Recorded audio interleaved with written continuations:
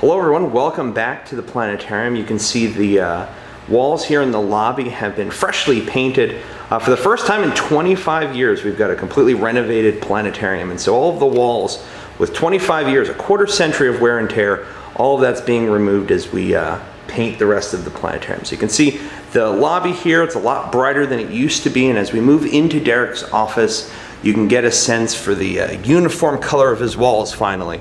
It is still a little weird to see these offices without any cabinetry. Those will be brought back at some point next week, but you can see everything's still taped up, but a lot brighter and a lot cleaner than it used to be, and I know Derek's very, very excited for something like that.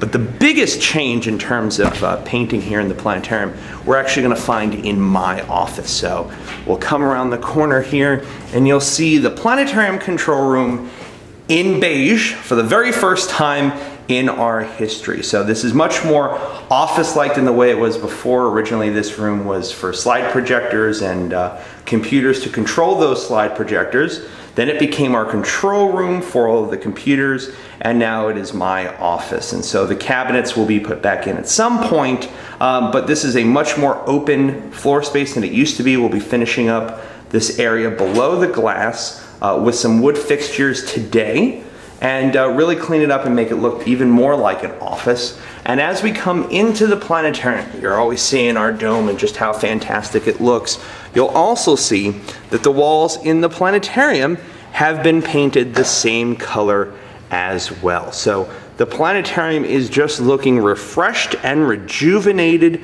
throughout.